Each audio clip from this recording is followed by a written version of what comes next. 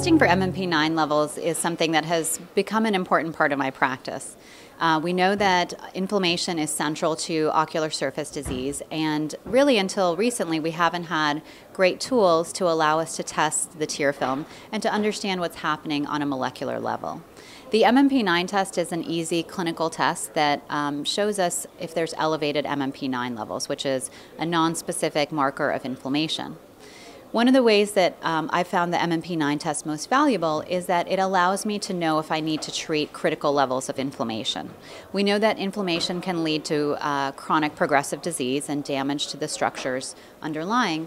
However, sometimes it's not visible to us, and so this point of care test allows us to know if there's inflammation.